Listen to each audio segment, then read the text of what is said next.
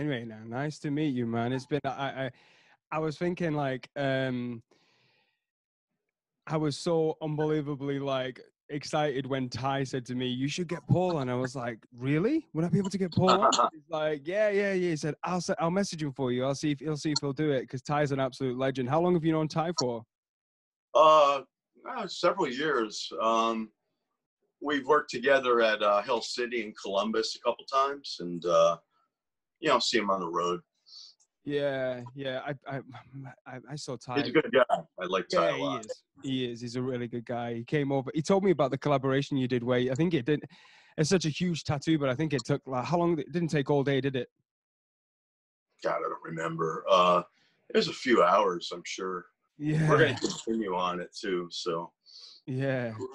But I suppose every one of these that I've done with tattoo artists just recently, it's always started with the COVID-19 situation, and I'm like, it's always been like, oh, we're not working, and it's been so sad. Have you started working again yet? Yeah, I started last week, a couple weeks ago, I guess.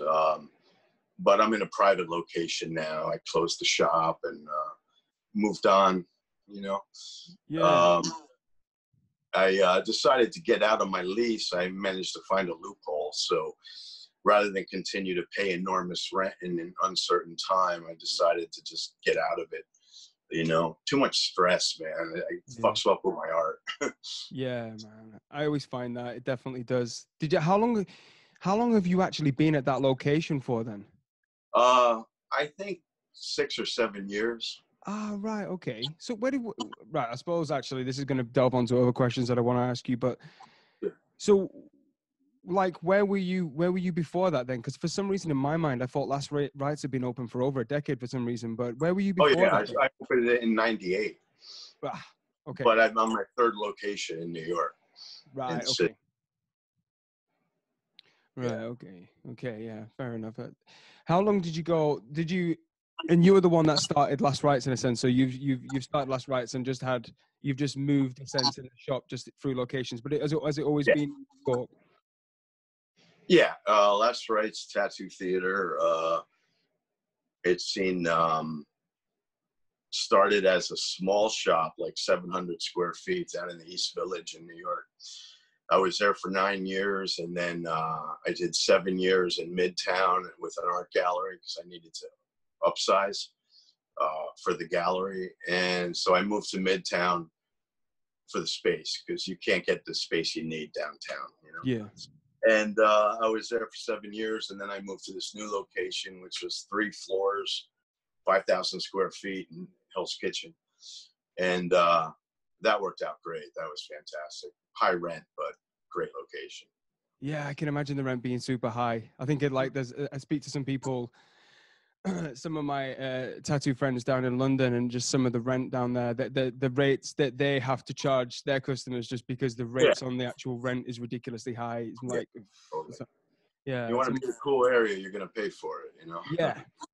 But as well, you do get the footfall as well there, don't you, as well? People will travel to you if you're a sought after artist, but not only that, you're going to get the footfall. Yeah, that's the thing is we could be anywhere. We're a destination. So, it got to the point where I'm like, I don't really need to be in Midtown. It's more of a hassle for my clients than anything. Because parking's like 60 to 80 bucks a day. Hotels are like 300 to 400 a day. It costs them as much to come see me as me, Yeah. So it's like, now I'm in a private location right outside of the city for like the next year, at which point I'll decide if I want to open up shop again or stay solo. I'm not really sure. Yeah. I'm kind of enjoying not being a boss anymore. And the amount of stress that has been reduced is tremendous. So like my art is starting to prosper again rather than struggle with the stress of business. I'm tired of business stress. So now I'm free to do what I want, when I want to do it, how I want to do it, where I want to go. It's great. I'm really starting to thrive. So. Yeah, there's a lot to be said for that. I think, to be honest, I think when you work, like you said, when it can muddle your brain a bit too much. I think especially when you know how you work best, and if you're not producing the art that you want to produce, because I don't know. I suppose it swings and roundabouts to a certain degree, though, because I've tried working on my own. I only work with one other person, but sometimes when I work on my own, I find I don't even know. It's not a lonely job, really, is it? Because you are working with people. You actually have to be with a new person every day. But we are all aware that there's some days that turn around and there's a client that walks through the door that's not particularly. How do you explain this without being? Cool. That's not particularly someone who you want to talk to a certain degree. But Right. I don't know. I enjoy working with people, but then when the odd time comes around when I'm on my own, I enjoy that too. I really do buzz off that, to be honest. Yeah, yeah. Yeah. Well, when I paint, I'm all alone. When I'm tattooing, I'm with a client. So it's like I spend all day tattooing and playing with other people's demons, and then I spend all night painting and playing with my own. So it's kind of a good balance. That's very well put. That's very well put. So Paul, like when you were like, let's take it all the way back, like when you were a kid, because you've got a particular art style right now, when you were a kid, did you do art as a child? And if you did art as a child, was it anything like the art you're producing now, or has that just been an evolution through time? The funny thing, at the beginning of this lockdown, I started going through my storage stuff and looking for stuff to post. And I found a bunch of art from my childhood. And I think I posted it on Instagram recently or a couple months ago of drawing I did when I was 8. And it's all like guys getting impaled and their heads drilled into and their guts split open. And, all my old drawings are super villains and fucked up shit like that. So I've always been demented, apparently. I've always made art. That's always been my way of getting attention, Yeah. or any accolades of any kind. So as a child, that moved me to make more art.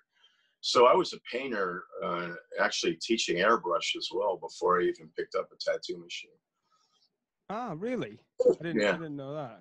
In high school, I used to airbrush hot rods and bikes and stuff, and denim jackets, of course. Right. Okay. And then what was like?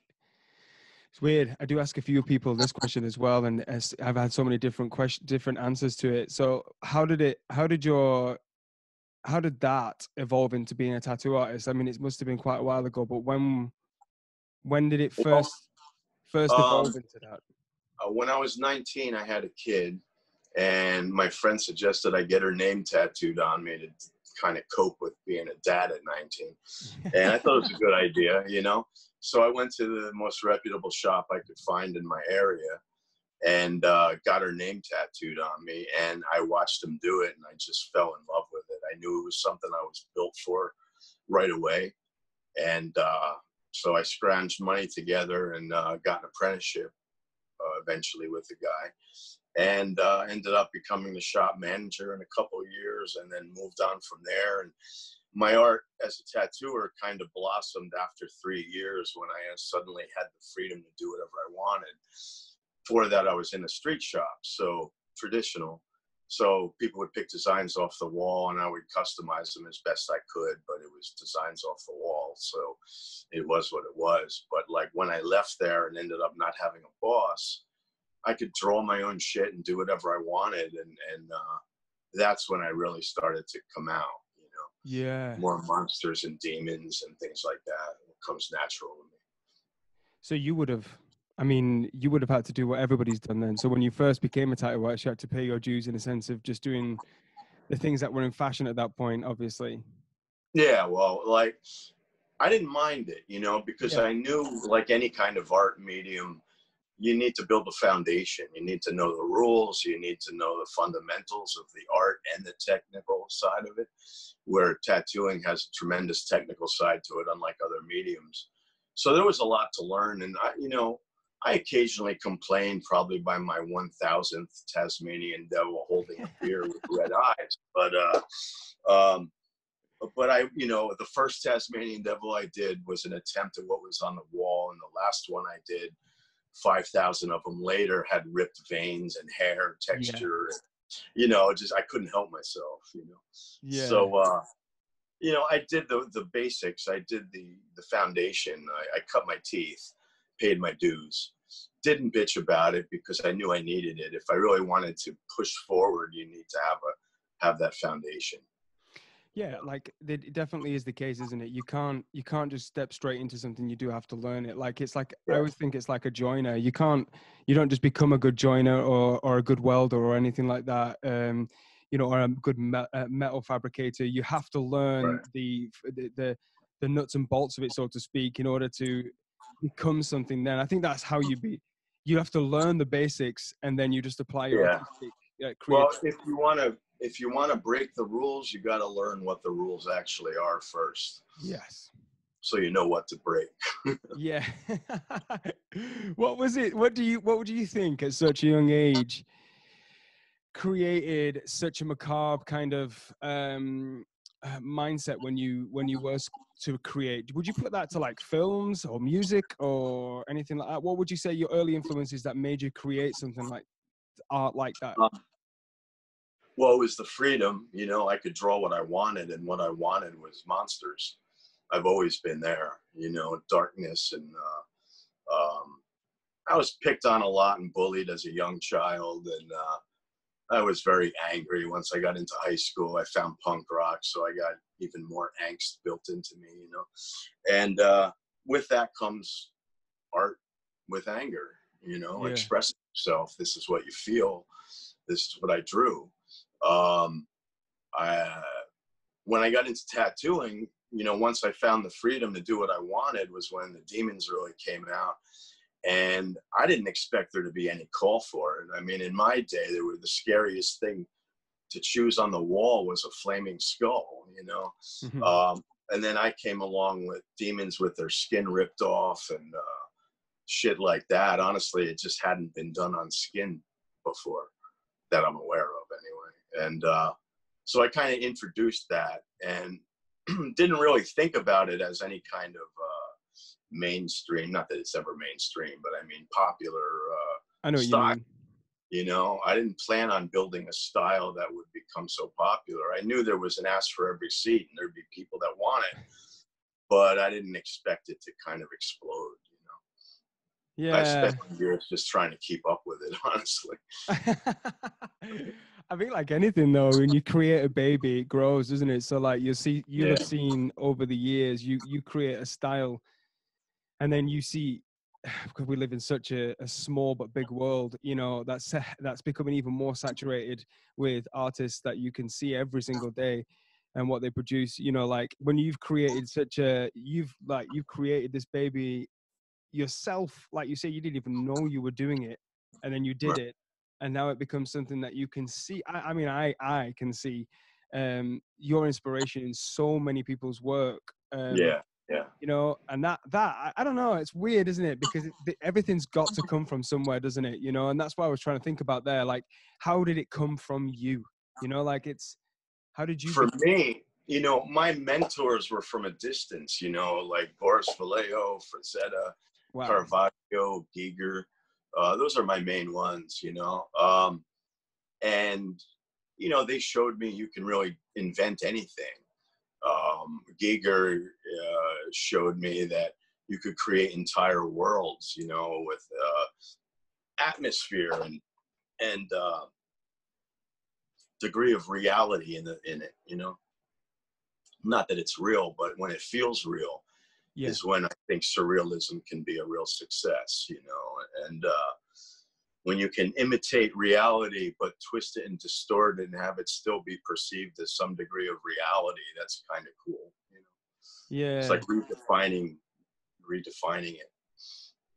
People like to see that as well. I think people well, a lot of people like to see it, not everyone, but I don't know, it's something that I was always drawn to, just that kind of something that's real but not real. But you know, like you say, when you used to think of monsters and things like that, they're all just figments of imaginations of what we've built up over time. You know what I mean? There's definitely not monsters walking around, you know, but like Sure.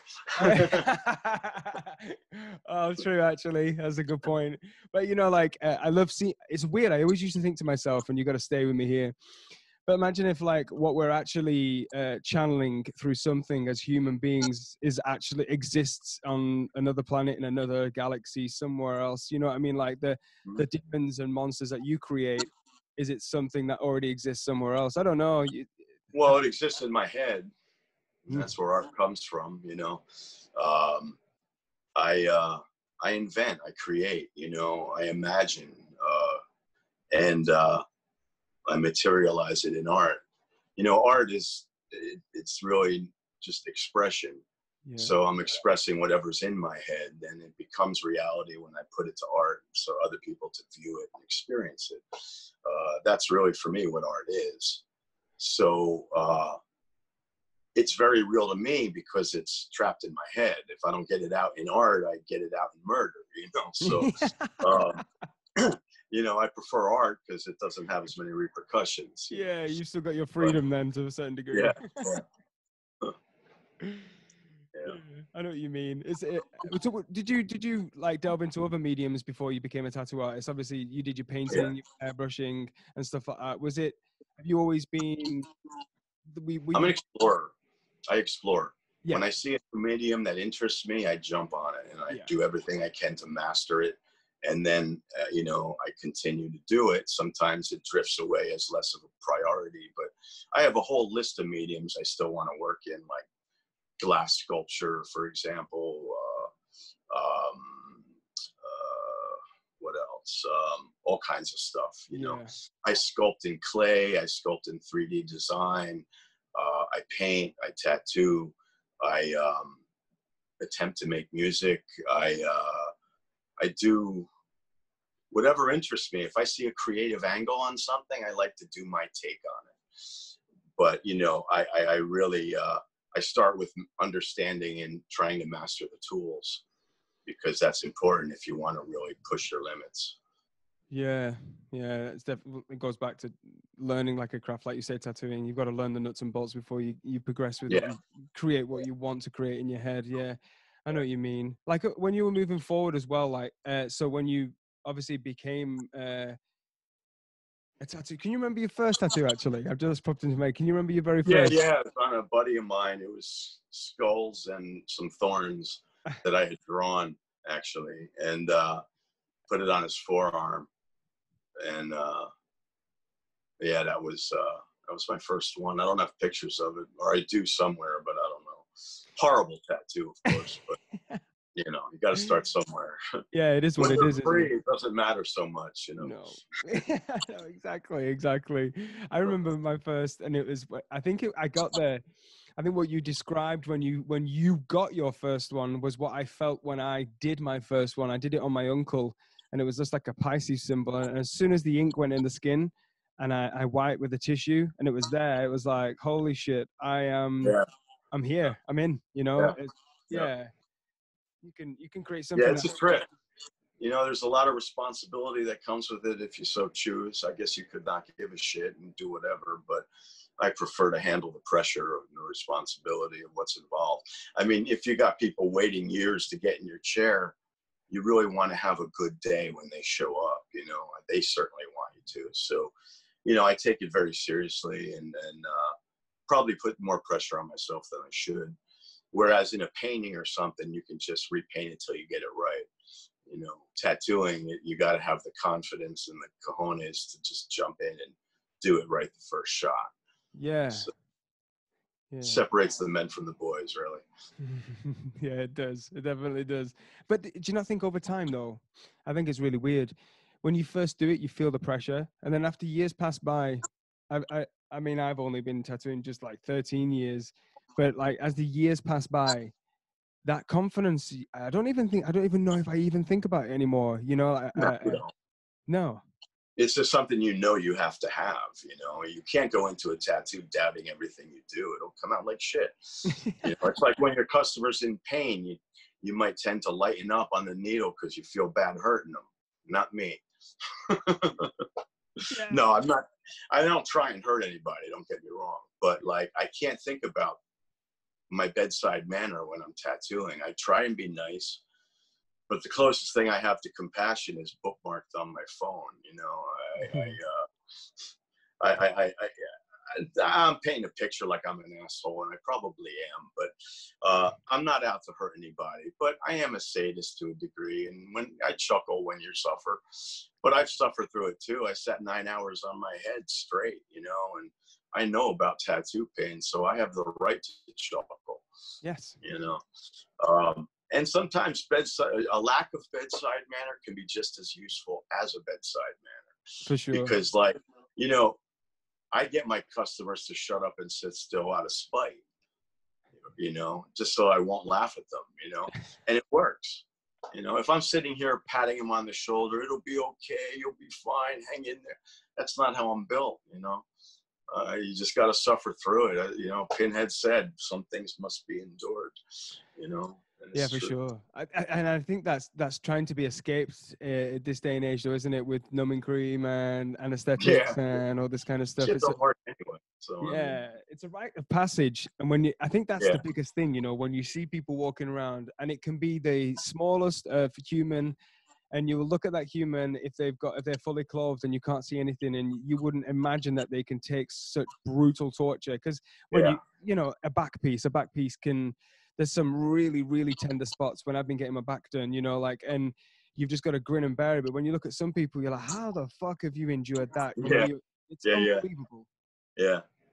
You know, I think that's a good thing, though, to have that kind of approach, though, to a certain degree, because I think when I first started, you look at it and you can sometimes not do the job, the best job you know you can do, because you're feeling sorry for the customer.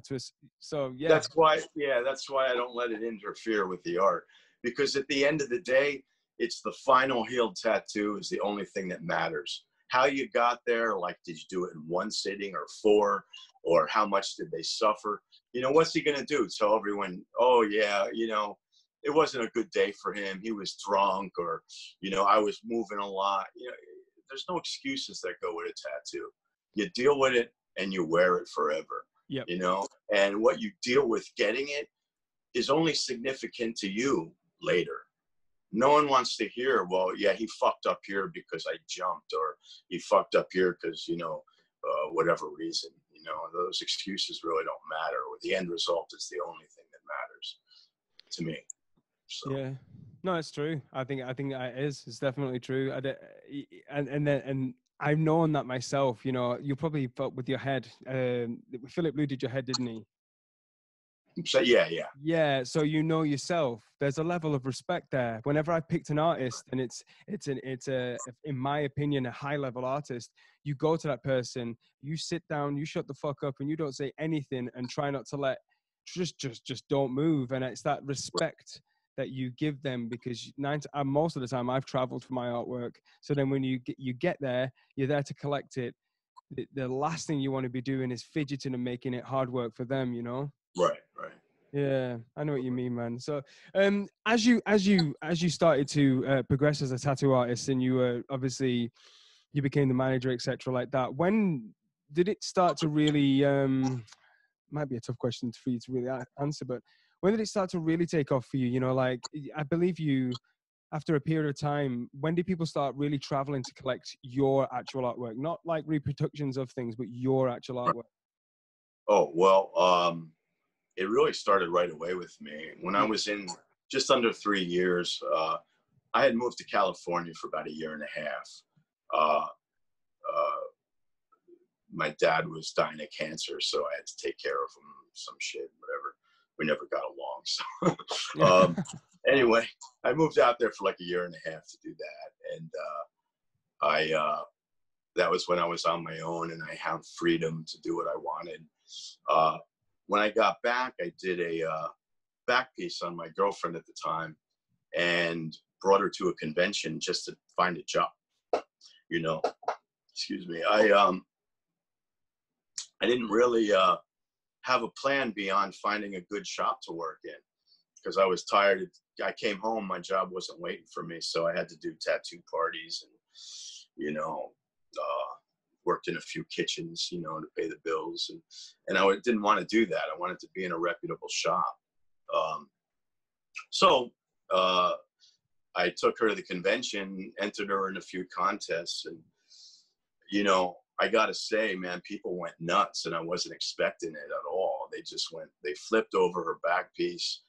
You know, at the time, everything was fine line, West Coast, black and gray, and I came out with a 5 needle for a liner, and I was like, oh my God, you know. I did this bold work that, you know, jumped, I guess. And at any rate, I ended up with job offers. I got invited to shops from that convention. She was on the cover of the next magazine from that convention. And it got popular really quickly. And it started with invites around the country, you know, to shops that are artists that I, you know, really respected or looked up to. You know, so I went to visit their shops, and I learned tons. I must have toured the country like 6 times in a van, you know, and then it spread to Europe. I got invited to Amsterdam. That was my first outside of the country experience. Amazing city. And yeah, and from there, you know, you'd meet people at the conventions. They'd invite you to their convention. You'd go and start spreading around and seeing new places and doing new work, building fans and clients, and you know, it just kept escalating. Media, news, and whatnot. So you know, my style became popular fairly quickly. You know, it's over a few years or whatever. But I mean, all I ever did, like I said before, was just try and keep up with it. I didn't have a plan for like conquering the world, you know. I just did my art. If people wanted it, I gave it to them, you know, and that's how it was. And if someone invited me somewhere and it seemed cool, I'd go. Traveling the world for over 30 years now, tattooing for 32 and plus. Incredible, man. Who a question arose then when you were talking, but as you were going through that early period, what tattoo artists inspired you? You know, like who were Greg inspiring you? was number one. Who was that? Sorry. Greg Irons. Right. Okay. Yeah. And there were various guys that were pushing the envelope in that time, you know, Cliff Raven, Greg Irons, those are my top 2. And then I never met them, but like I'd see their work in books and stuff. And Yeah. Greg Irons was my greatest impact because there was one particular tattoo he did. I think it was in Tattoo Advocate, an old book, at Hardy's. And it was a sleeve of a dragon coming in and out of the skin like it was coming in and out of water. And it was the most 3-dimensional, dynamic tattoo I'd ever seen. I was already tattooing at the time, but it really inspired me to push my limits. You know, that had a great impact on me, that one tattoo. And then when I traveled, I met guys like Jack Rudy and Freddie Negretti, Mark Mahoney, Gil Monty, guys like that, Roberts and such. And they all had it, you know, were always willing to talk to me about, you know, geek out on tattooing and learn tons from these guys. You know? And all that stuff has stuck with me, from tattooing techniques to ethics, you know, you name it. Yeah, it's become, I think you'll attest to this to a certain degree, it's become way more of an open book, hasn't it? I think you must clarify to a certain degree, like when you first started, how much of an open book it is now to techniques on how to do this, that, and the other. Back in the day, it seemed to me, and I've not been tattooing long, but the person who I learned from at the studio and the person he learned from, you know, how much it's actually changed and how much information used to be held so close to the chest. So I feel like you're saying, when you were moving around, that would have been the only way to start to pick up new techniques. Yeah, moving around, traveling was the best thing for me. You know, you stay in your hometown, what are you going to learn? Even if you got a good artist there, you're only learning one perspective. And there's so many others. You know, you got to throw in the melting pot and mix it all together and see what you come up with. You know, I take a little from here, take a little from there, and reinvent it into my own way that made sense for me. I mean, that's what it is. And when you travel and go to conventions and meet new people and watch them work, your melting pot grows, you know, more and more. Um, I didn't really, yeah, I'd say traveling was the best thing. I learned more when I left my original shop than when I was there. I learned the old Spalding and Rogers methods, you know, and I started out mopping the floor and cleaning the toilets and making needles and mixing color and scratching acetate stencils and charcoal and all that stuff. And I love that I did. You know, it's a great part of my past, my memories and stuff. So, you know, ethics and that sort of thing. I was taught that if a tattoo is not going to look good in 10 years, then it's not a tattoo. And I've stuck by that.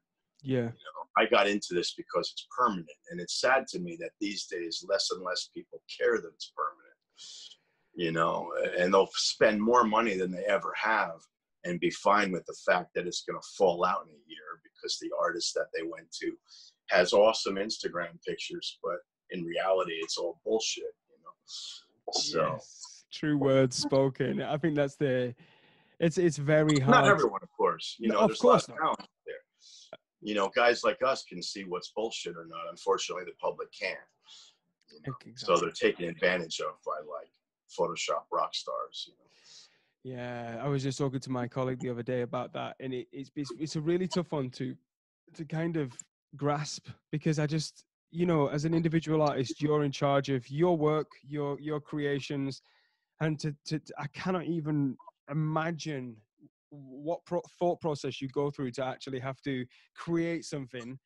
You go all the way, you know, through with the process, you get to the end, and then when your client goes, you put it through Photoshop and you bump Right. the lights up and you push the blacks back even darker, and Yeah. I just don't get it. It's Yeah. just weird. Because, you know, because now pictures on Instagram, the way I see it, is they're not tattoos, they're mixed media pieces. You know, once you start oversaturating your tones and your colors and enhancing it for the web, it's now a mixed media piece. It involves photography, digital manipulation, tattooing, and that sort of thing. It's no longer just a tattoo, you know? So I guess when you look at it as a mixed media piece, you know, it loses something, you know, really, because they're not supposed to. You know, and I photograph my work. I don't use any filters or nothing. And I try and get it to look as real life as I can. My blacks are not, you know, #0000000, you know, that's impossible. I'd rather let people see what it really looks like. And I prefer they see it healed than fresh anyway. Yeah. You know? That's maybe not popular on Instagram. Like you look like you're less than everyone else because of it. But the fact is, they couldn't do it if they don't have their initial like enhanced photo. They got nothing. At least when you see my work in real life, it's fucking in there. Yes. So I don't have to hide my customers a year later. No, and I think any artist that's listened to this, tattoo artist, will attest to the fact that I think even the people that edit their photos know the real deal is actually seeing a healed tattoo, because I remember the first few times you do something yourself and you create something that looks incredible, and then the person goes away and it heals. That's the true test. And when you see it, that's when you're like, oh shit, I should have gone darker there, or I didn't feel it right. And that's how you learn. But to go away and try and trick, it's not the thing is, Paul, it's not the tattoo artist that you're tricking, is it? Because look at us, we're talking about it right now. You're tricking the general public. Everyone wants to be a rock star, man. And tattooers are the new rock stars, you know? So like, you know, we, like any industry that has its rock stars, like the music industry, you know, everyone wants that. So everyone picks up a guitar and learns how to play and does everything they can do to be a rock star. And a lot of them become posers trying to do it, because being the ego inflating, you know, it's the self-masturbating of your ego of trying to be somebody that gets all this attention supersedes the quality of the art. It's not about the art anymore. It's about the fame. And that's kind of sad. I've been dealing with fame for a long time, and it's got its goods and it's got its bads, pros and cons to anything. Careful what you wish for. Yeah. You know, I don't complain. I have a lot of perks that I enjoy. I won't lie.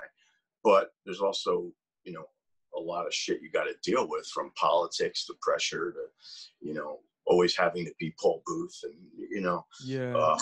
and I'm not bitching about it. I'm just pointing out that like these people, they lack the self-respect to do it on its own merit. Let the art speak for itself. Instead, but most people that suck tend to have bigger mouths, tend to have more shit to say about how wonderful they are. I don't know any quality, competent, serious, good tattooers that walk around bragging about how great they are. But the shitty ones just never shut up. Yeah. Yeah. And that's really what it is. Photograph manipulation in Adobe is just posers who can't shut up. Yeah, I think it's definitely true. I think 100%. I think it's probably one of the most disgusting attributes that somebody can actually have when somebody tells you that they're good, or somebody, like obviously there's a certain amount of bragging going on with stuff like that. And I think that is, I think, like you say, though, the true test comes when you're walking around a tattoo convention. If somebody who's from the general public who's actually listening to this right now, the real test is take yourself to, if you're in the UK London Tattoo Convention, you will see people going around, and that's the true test. That's when you actually see a back piece walking around that's healed, that somebody's like, somebody's brought to the convention and been like, would you come and stand at my booth and walk around the convention? That's when it's breathtaking, and that's when you realize and you see when somebody's actually got this and they know what they're doing, Yeah. Well, this is back in the day when a convention banner was full of pictures of your tattoos. Now a convention banner is a mugshot of you and no tattoos. Now, maybe it's not a big deal, but like, I look at things like that, Yeah. Like I look at your banner and I want to see the name of your shop or who you are, but I'm interested in your art. That's why I'm here. I don't really care what you look like, but now it's just so diluted and like, I don't know, I'm not a hateful old man, but I am grumpy, because any old man sees the changes, and some of them are good, some of them suck, I've always had a problem with inflated egos. I hate to hear people bragging about themselves. I find it an inferior thing. Yeah. And I generally shy away from it, I try not to brag and say, if I do, it's by accident, but at least I'm aware that like, there's always someone better than you out there. And to walk around thinking you're the shit, it limits you. You're not going to learn anymore if you think you're the man. No. Yeah. You're a closed book at that point then, aren't you, really? Yeah. Which you'll be forgotten in a year or two, because you're the big rock star now. Congratulations. But you know what?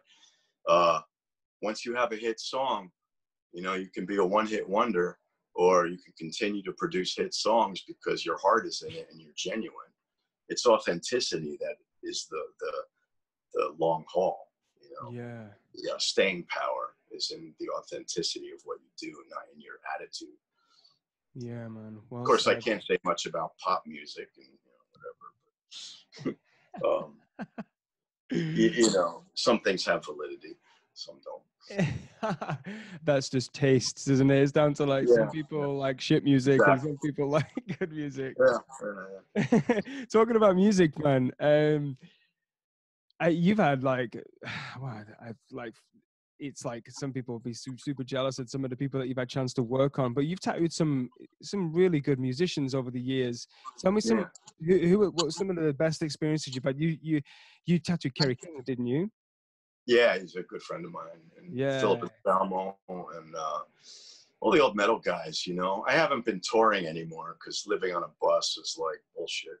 So touring, like I used to bus hop. Like every summer I would go out with a band and then we'd cross paths with another band after a week or two or a few weeks. And I'd jump on another bus and hang out with them for a while, always tattooing in the green room or backstage. Hanging out with bands. It was a great lifestyle, crazy, but I had a lot of fun. It started in '94. Igor Cavalera from Sepultura was my first rock star that I tattooed, and that first tour was Pantera, Sepultura, and Biohazard. And I tattooed all of them, and it was a blast, and I fell in love with it because, you know, I was a metalhead, and I loved the music that so being there with the bands backstage was awesome. It was fun, you know. When you have musicians that inspire you, that, you know, I'm not going to say look up to, but inspire you, it's very inspiring to work with them on a tattoo. It's like a collaboration, you know, and you're tattooing like Slayer. When I tattooed Kerry King the first time, I was like, this was like a goal, you know, because I used to listen to Slayer when the boss left the shop in my, you know, first couple of years, saying, oh, I wish I could tattoo Slayer someday, you know. And then it went full circle years later, and I'm tattooing the band, you know. You know, there's been quite a few circles like that throughout my years that I appreciate and I'm very grateful for that being one. I know it's just a musician. It's no big deal, really. But from an artist's point of view, being able to work on artists that inspire you, whether they're a musician or a painter or a tattooer or whatever, it doesn't really matter. But something about in that collaboration when the inspiration is mutual, it's really rewarding. Yeah, I can't remember what the saying is about something like one game respecting another game. I can't remember. It's escaped me now, but it's definitely true. You know, when one artist that creates something admires another artist and therefore collects something from the artist, I think there's something about that. Like you said, I can only but imagine what it would have been like to, you know, spend all day with them. They go to sound check, you go and watch the sound check or whatever. There would have been so many incidents, and then you tattoo them into the night, or then you go and watch the gig, they play the gig, or they've just got did you ever tattoo them and they went out and played a gig? Oh yeah, I've tattooed them right to the point they have to be on stage. You know, and the Undertaker, the wrestler, when I tattooed him, an hour later he was in the ring. I'm amazed the tattoo survived, to be honest with you. Yeah, lots of crazy, you know, times like that. I tattooed on a tour bus once, driving down the highway. Yeah, you know, there's always something crazy. Yeah, like you said though, it's like you said before that it might not be a big deal to some people, but I don't even know if it's about being a big deal to some people. It's about being a big deal to you, isn't it? And like you just said then, Yeah. it was a fucking big deal when I was tattooing Slayer, you know? Yeah. Yeah. It's like anyone. Some of my favorite bands you've never heard of, you know, and they even have small followings. You know, I like what I like. I don't need to fit into the status quo and like something because everyone else does. I'm not built that way, and generally, people that like my art are not really built that way either. You know, a lot of free thinkers and open-minded people. Otherwise, you wouldn't be able to tolerate what I draw if you weren't that way. Yeah. So, although I have to say, I have a lot more Christian fans than I thought I did. And that's interesting and disturbing to me at the same time. But, you know, knowing my history, you know what I'm saying. So. That's a mind fuck. I think, I don't even know if they really truly know anyway. That, you know, like I see so many people, I don't know, religious people collecting tattoos when they're not supposed to, or then people that are not religious collecting religious tattoos, or like, you know, I don't know, humans are fucked. They don't really know what the fuck they're doing, you know? No. Well, they don't, it's on the surface, you know. They like the art for whatever reason, but they don't really explore why they like the art. They just like it for what it is and leave it there. And that's perfectly fine. Like I said earlier, there's an ass for every seat. But in some art, especially dark art in general, you get artists that have something to say.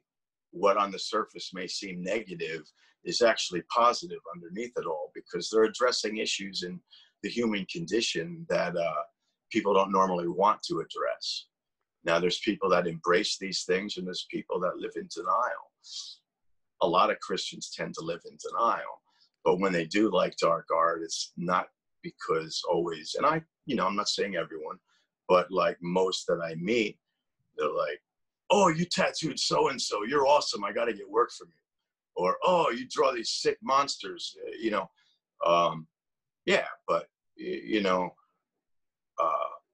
there's something at every level, from the surface to the depth, you know, and I try and provide something for everyone. There's always some metaphors in my work. more in my paintings than my tattoos, but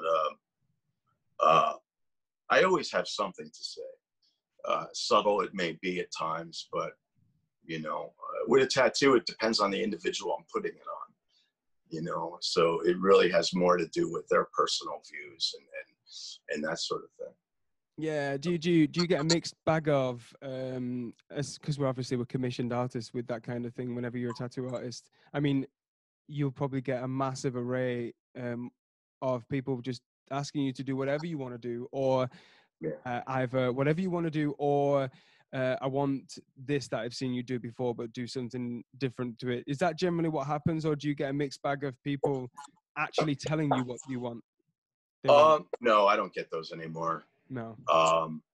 First of all, it's a bit of a wait. And if you're serious, you'll wait. If you're not, you won't. Yeah. So by the time you get in my chair,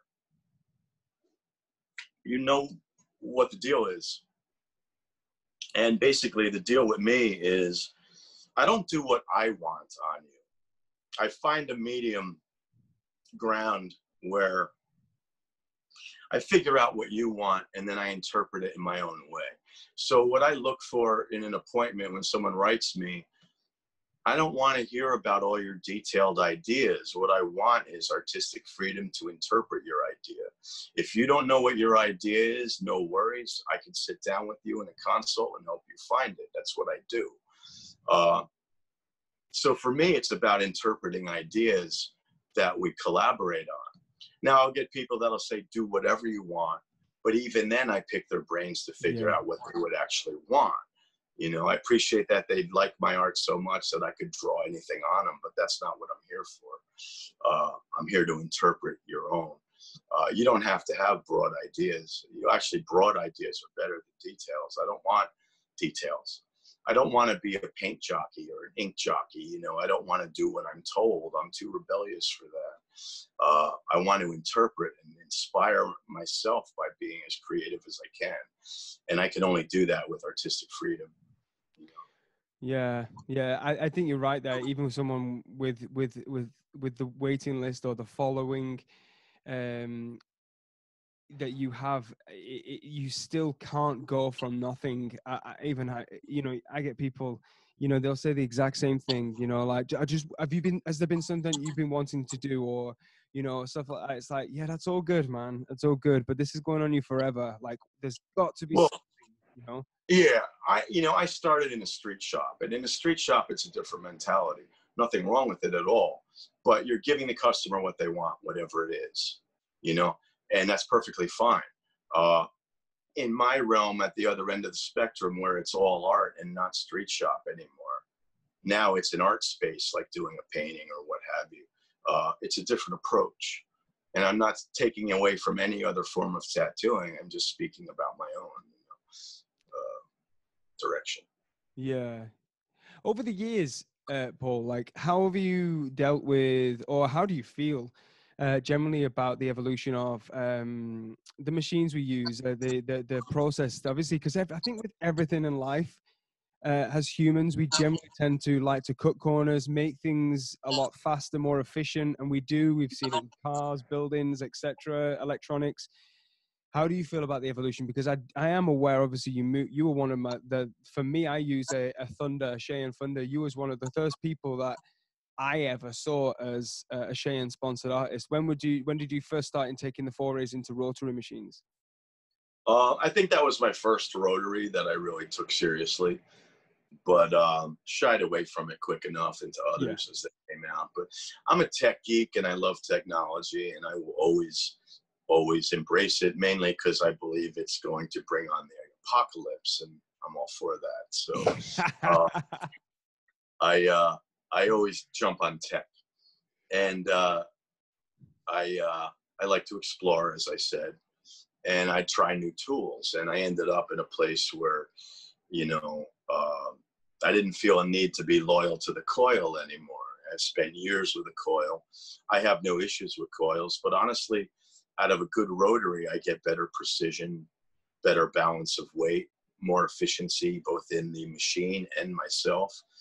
And as a result of all my exploring and trials and tribulations, I'm faster than I've ever been. Not that I rush, but I can do a back piece in like 8 to 10 hours, you know, and it's because of my equipment and my mentality, you know. I work very efficiently, technique-wise and equipment-wise. So I like efficiency. I don't think someone should sit there for an extra 30 hours and suffer if it's not necessary. Of course, I get in there and get the job done. You feel it, but you're done 3 to 4 times faster than you normally would be. Yeah. Get it. So I think the cartridge system was a revolution for me. I think, you know, like how that made me more efficient. You know, just one machine that kind of that you yeah, things like that. Cartridges, yeah. Just swap out cartridges. Yeah. So yeah, it's good though. So you're not shying away from. I think some people are a bit more. Some people can be real purists, but I don't know if they're just like sticks in the mud. You've got to be open to try new things, haven't you? Yeah. Well, adaptation is the key to evolution and survival. So if you can't adapt, you're not going to survive. You know, you could use a coil for the rest of your life. I have no issues with coils at all. I still use one every now and then. But you know, for me, it slows me down. My job, my goal is for my equipment to keep up with my brain, because I render when I tattoo, I scribble, I make shapes really quickly and define it and refine it as I go. You know, a tattoo for me, the first stage is an underpainting, and I block in all the shapes and the light source, and then I come in and do the detail and the highlights and all that. I don't work in block sections like a lot of artists do. I kind of work more spatially. And so for me, most of the time, it's like, well, how can I make this work faster? Because I don't like when my equipment slows me down and I lose my train of thought or my vibe of creating and rendering. So I need to be able to be quick. A lot of my texturing styles require speed to work. You know, people think I rush, but it's not rushing. It's just how I develop the style. It's built for efficiency. That's why I'm fast. Yeah, I know what you mean. Sometimes it can be perceived like rushing, but it's just you. It's like you say, it's your brain working and trying to get it down through your fingers fast enough to start to get the textures, and stuff like that.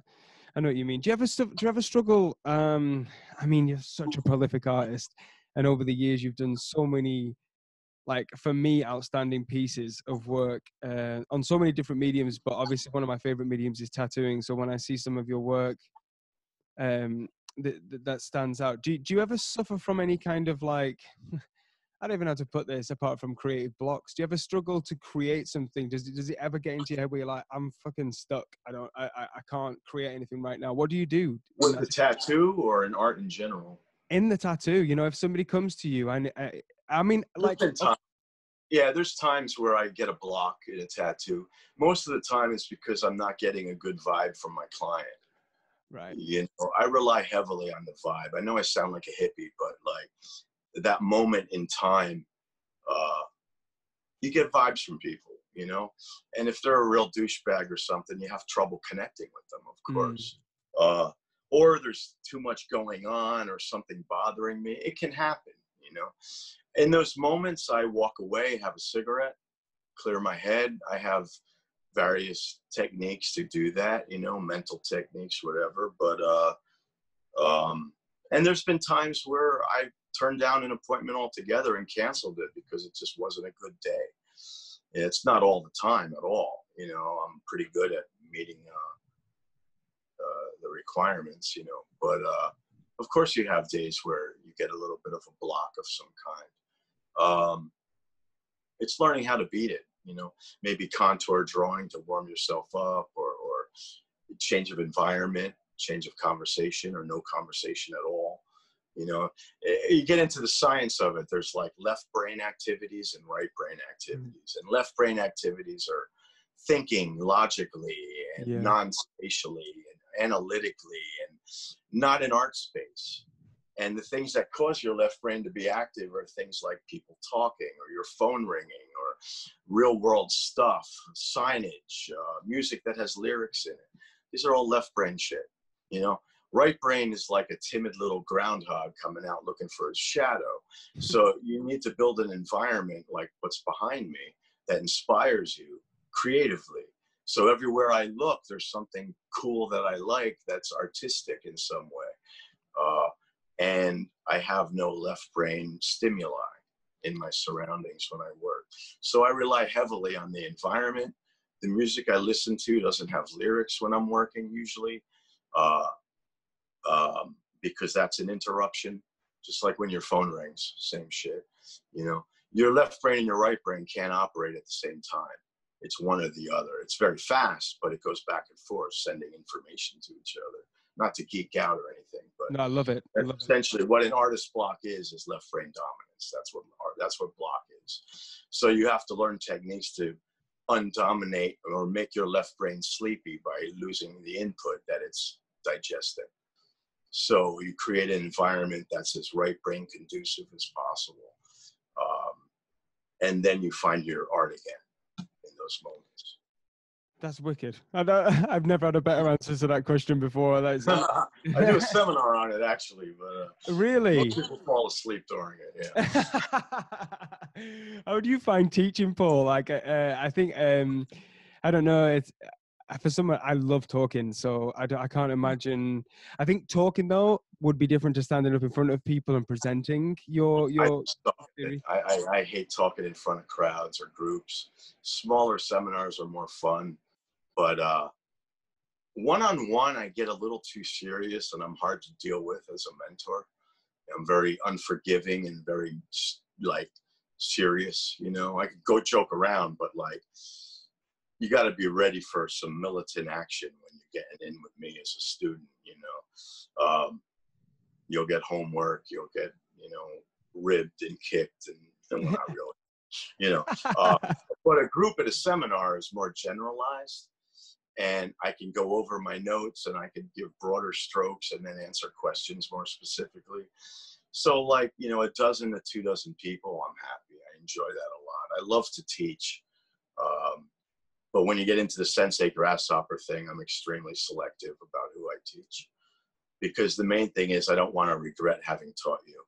I've brought a few assholes into this tattoo world and I don't want to bring any more. So, you know. It's weird, man. I've seen. It's hard, man. You know, because we're all influenced by so many different things. But I've definitely seen a full circle in the sense of what we were talking about before. A lot of people that have been influenced by your work, not some so directly, some very indirectly, but there are some that are very directly. Have you ever had that happen to you where you've taught somebody, you've brought them on as a mentor, they've worked with you and they become carbon copies, or they become someone that you're just like, dude, no, you can think for yourself. Did you ever struggle with anything like that?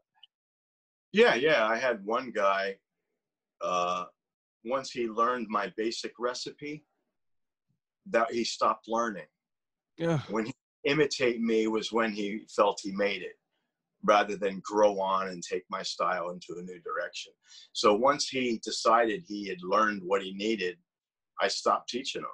He stuck around for years after that, but I stopped teaching him because there was nothing to teach him. He didn't want to learn anymore, so I didn't give him any more info, you know.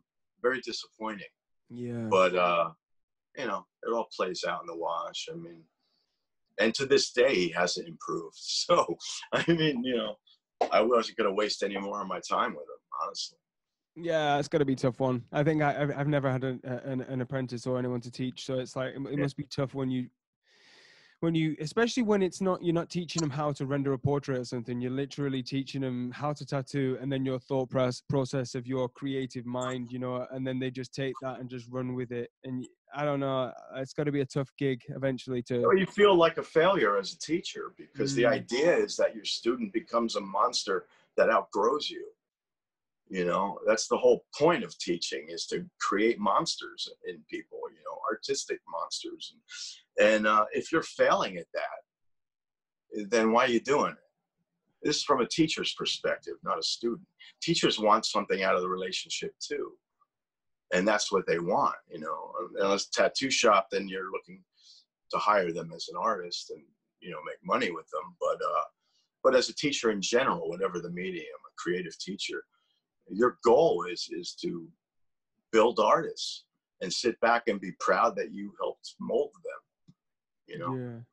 For me, that's what it is. That's what I enjoy in teaching. But when they fail at that, and their lack of character or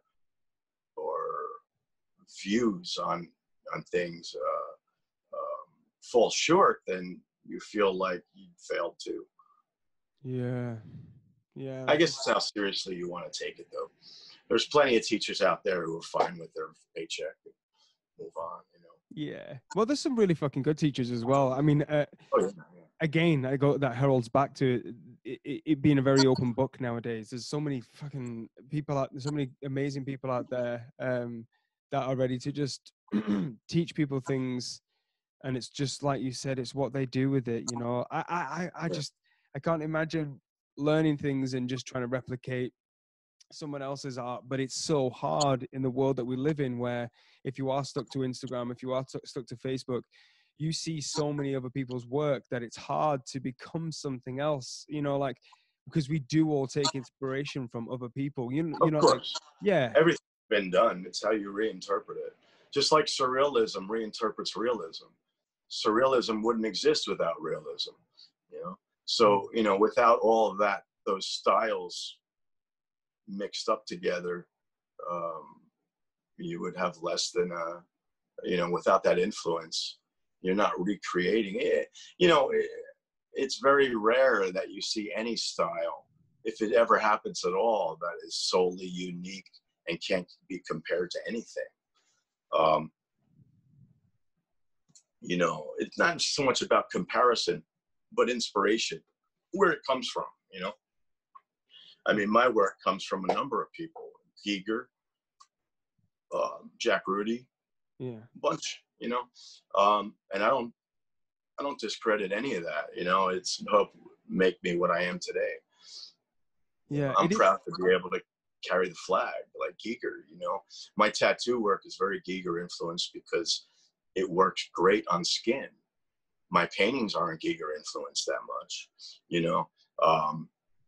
but with, working on the human body, I'm looking to build contours and shapes that complement or contradict the musculature for whatever reason. And biomechanical is ace at helping me do that.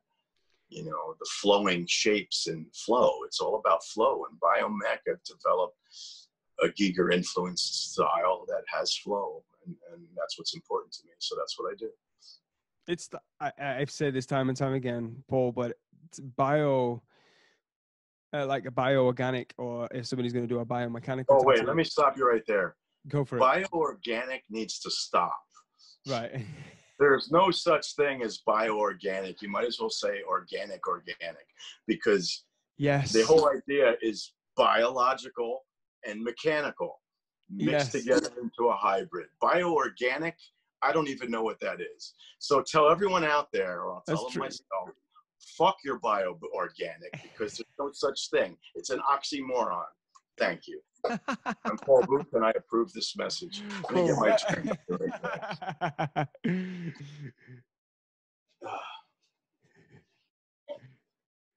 I think it's one of the things, man. I think it's like one of the best languages that you can have for the skin. Like everybody can get reproductions of their favorite film characters or things like that. Yeah.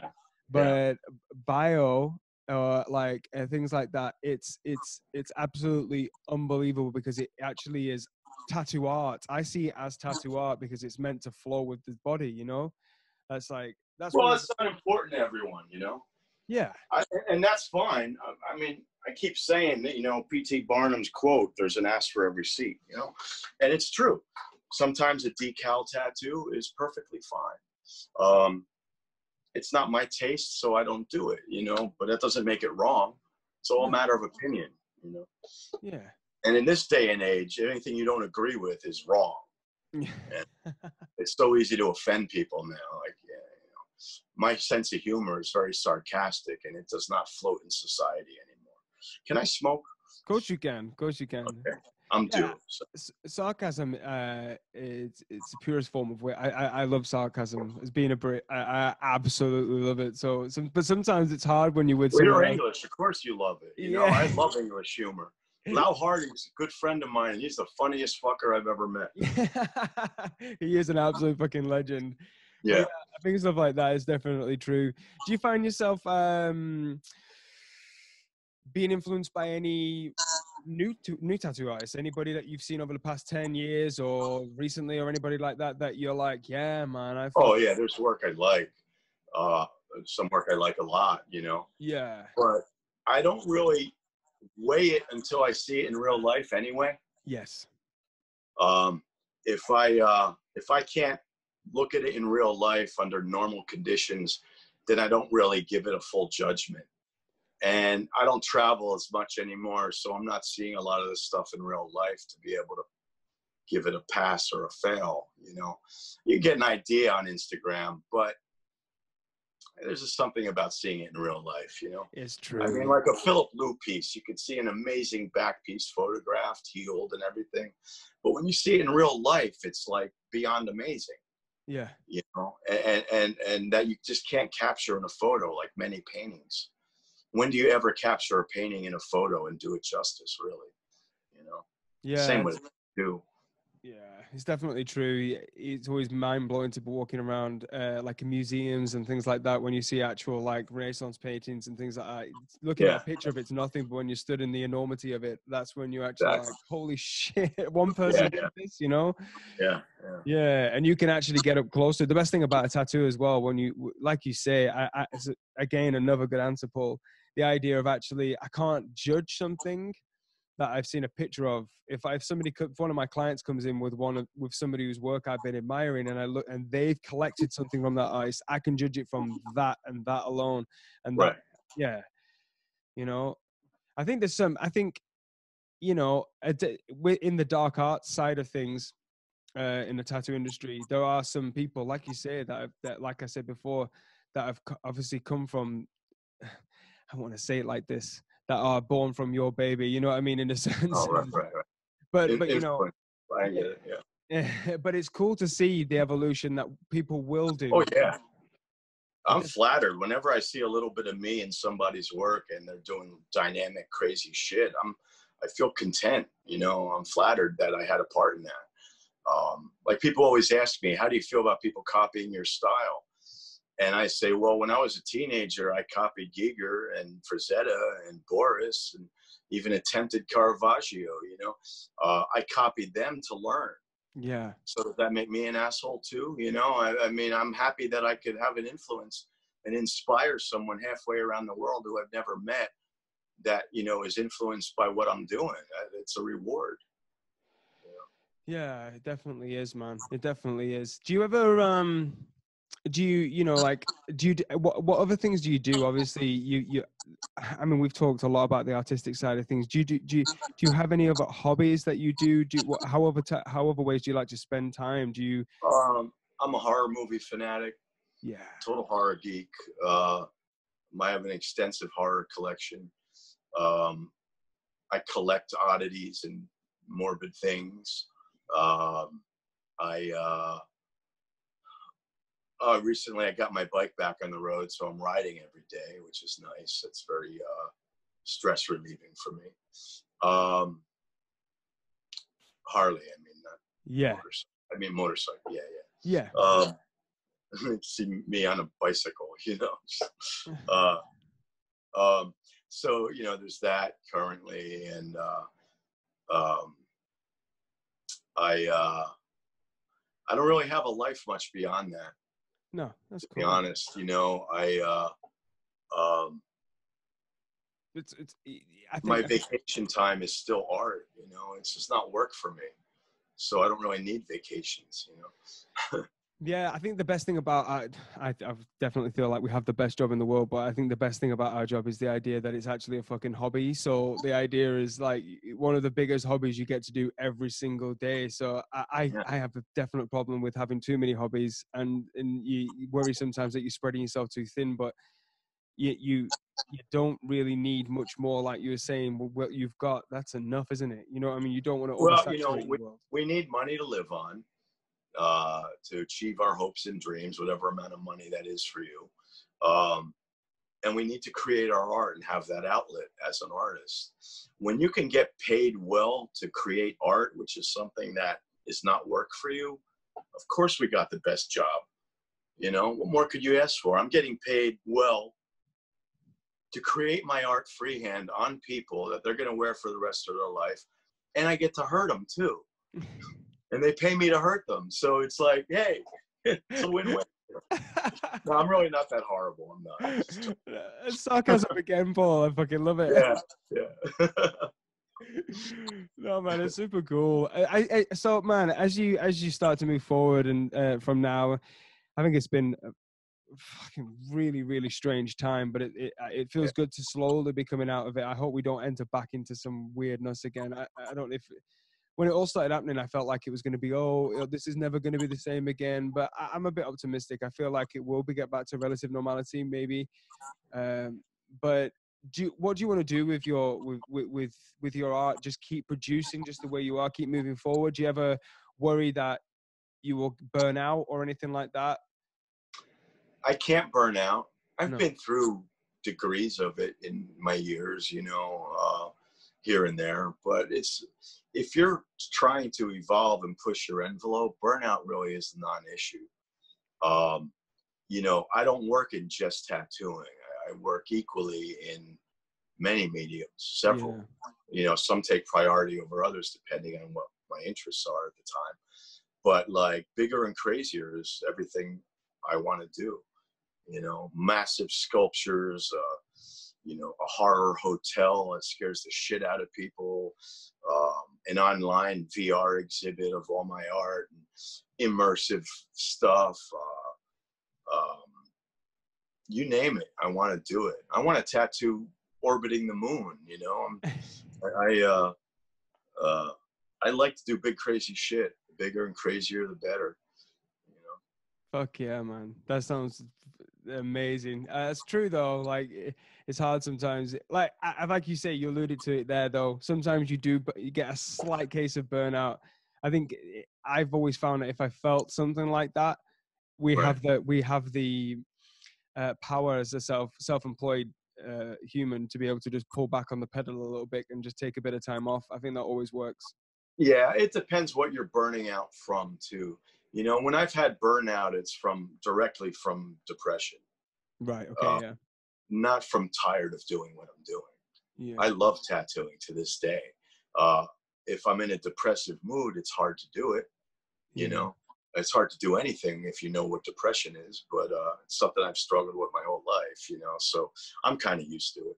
And it ebbs and waves, you know, ebbs and flows, you know. So it's just pacing yourself and anticipating, you know, how you're going to deal with shit.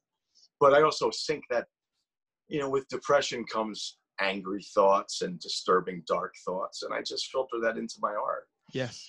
You know? So, I mean, that's the solution ultimately, is just venting it. I say all the time, if I wasn't able to vent what's in my head, I would be a serial killer for sure.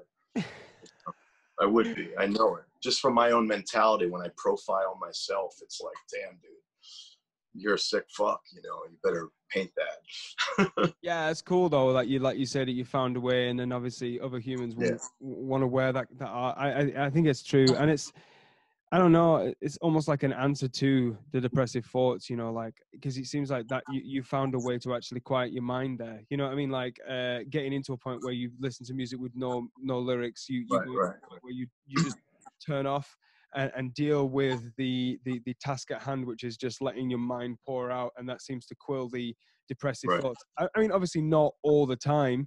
There's obviously good days and bad days. Fear to do anything, you know. Yeah, but I mean, no matter whether you're a creative or not, like everyone, going back to the left-right brain thing, not to go into science again, but I'm sorry. I love it. No, it's okay. I love it. You know, basically, emotional disturbances that come with depression and that sort of thing really come from your right brain. That's where your emotional patterns are. Your left brain is logic. Your right brain is empathic and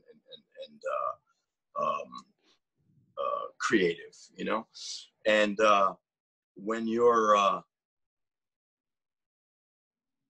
need creativity, you need a creative outlet in order to get the right brain to get those emotional disturbances to the surface and worked out in art.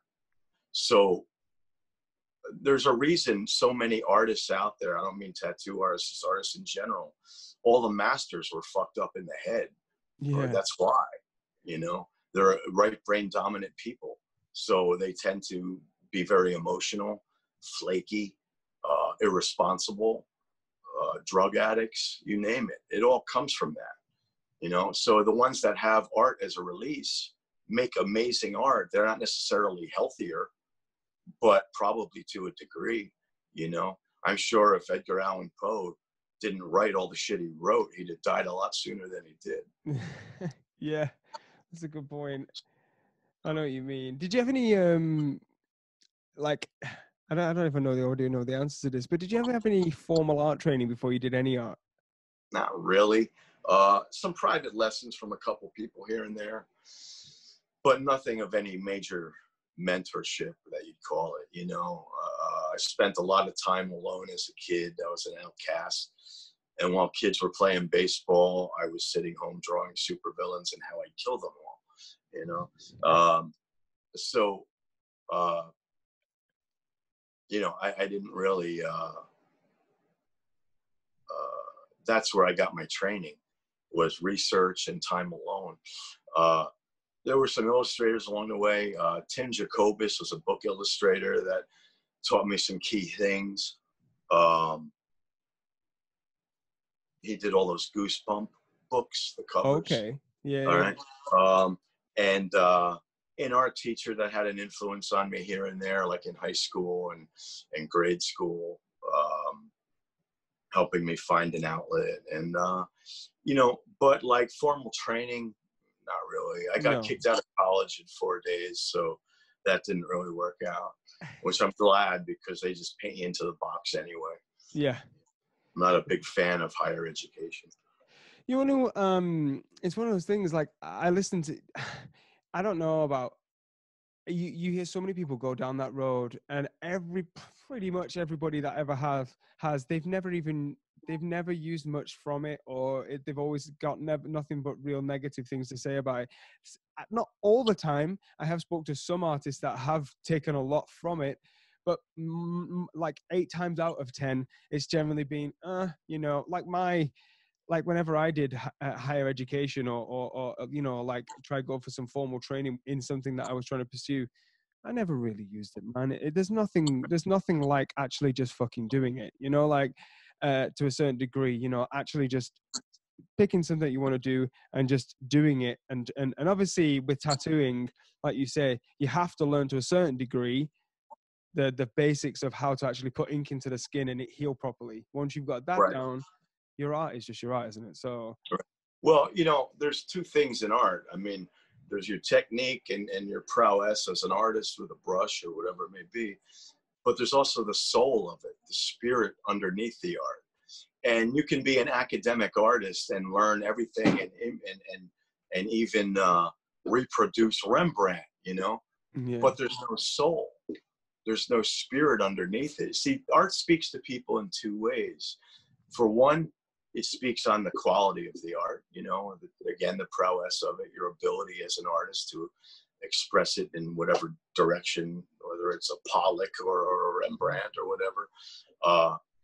But then there's also the spirit you put into it. There's an unspoken thing that talks to your subconscious, you know? So like, in order to speak to someone's subconscious, you can't tell them how it is. You need to suggest and maybe influence. But like my paintings, I never talk about what they mean. I don't need you to know what they mean to me. It's what it means to you. That's the spirit I'm talking about. What does it move you? How does it move you emotionally? That's art to me. If art does not move me emotionally, then I don't really pay much mind to it. I love a nice basket of fruit, you know, or whatever. That's cool and all. You made it look like a photograph. but it's not speaking to me in my soul and like making me feel things that I need to feel or want to feel or not. You know, if my art disturbs people, I'm very happy about that. You know, I had a couple argue over one of my paintings because he wanted to buy it and she refused to have it in her house. You know, and they fought in the middle of a gallery opening loudly about it, and that was all the payment I needed. Thank you. If I could make you do that, then I did something. You know? Yeah, it's fucking funny, isn't it? That kind of pass back and forth between people who are together in a relationship. I mean, you see it with tattoos. A guy will come in, he'll be wanting to get something. I had a guy who wanted a chess piece, and he wanted skulls and roses. It's a classic, but he wanted. So I did a big dirty skull in the middle and some roses at the side. I wanted the skull to be the centerpiece. He absolutely loved what I drew. Yeah, he took it to his wife, and his wife is like, "No, I don't want to have sex with you and look at that while I'm doing that. I'm not doing that." You know, it's like, what at that point, like, that person is his own person. He should be able to wear what he wants, but the wife or the girlfriend, even a girlfriend, is like, "No, you don't need that. I don't want you to." It's fucking crazy. Humans can be so mad at times. Oh yeah. Well, I told you I got my bike out a couple of weeks ago or whatever, and I've been riding every day. Well, now, you know, my girlfriend decided she enjoyed riding. So now I got to put a damn sissy bar on the bike so I can ride her with me. No. Yes, you did. No. I didn't know. And I'm not into sissy bars on my bike. I ride a Harley. No, yeah. Stop that. Yeah. That's fucking funny. Did any did any of you I think you spoke about your dad before, even lightly. You know, did any of your relatives do any art of any sort? My father was a knife maker.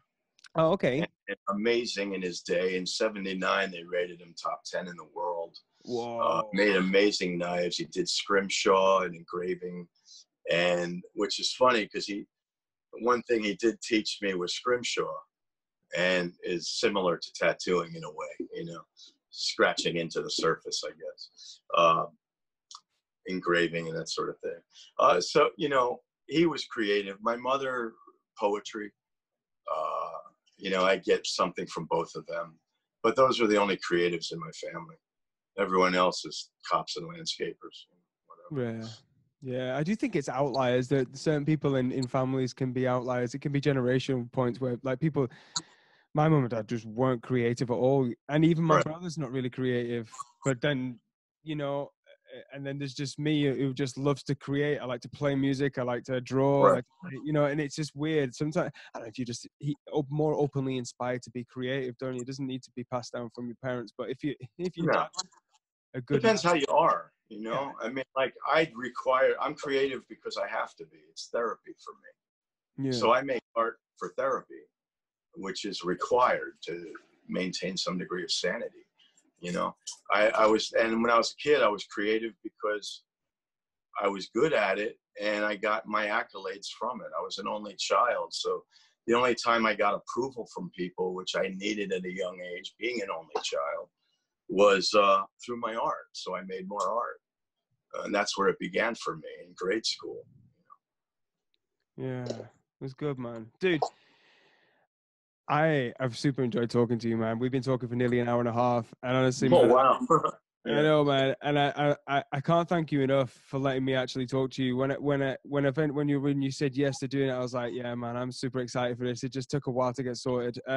Since going back to work, everything's fucking busy, and it probably will be. Yeah. As well. But I proper enjoyed talking to you, and it was more than I expected as well. I've always been a fan of your work from the moment I got into tattoos. You know, as soon as I saw your work and I love the dark arts and bio and things like that, you were one of the leading proponents. You and Guy Aitchison. It was always Paul Booth and Guy Aitchison for me. Yeah. You know, and then it like trees down from there. And yeah, right. Yeah. Right. Yeah. So thank you. Thank you. Yeah, you got it, man. I had a good time. I hope this works out good for you. And, you know, good luck with your podcast and everything. And, thank you, man. I'll see you down the road somewhere. Yeah, man. I will hopefully cross paths with you one day. I'm sure I will. And yeah, man, hopefully just can speak to more people and get more long form conversations like this, because I feel like that was it's a good relaxed conversation, and people people need to hear them, you know. Yeah, totally. Yeah. So thank you very much, brother. I will speak to you in the next few days, but thanks for coming on, man. Yeah, you got it. Send me a link to the video so I can watch it. No worries at all. Because, you know, I love to look at myself. So we all do. all right. Thank you so much, man. All right, man. I'll see you later. See you later, man.